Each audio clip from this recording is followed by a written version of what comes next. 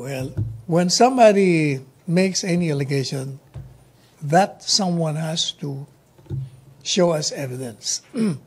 Yes. Until such time, those are mere allegations. He's a former Even DFA then, it doesn't mean secretary. anything. Even if he's a former president of the Philippines, his statement will have to be backed up by evidence. But will you look into this? Oh, This as is a I serious, said, this he is a has serious to. allegation. He can write us a formal letter and then attach their documents, and then we will respond. Is the palace still in touch with Mr. Yasay? As far as I know, no. He has not gotten in touch with us. But do you expect him to present any That should documents? be asked of him, and not of us. Do you want to urge him to communicate with That's you on for this him matter? to decide.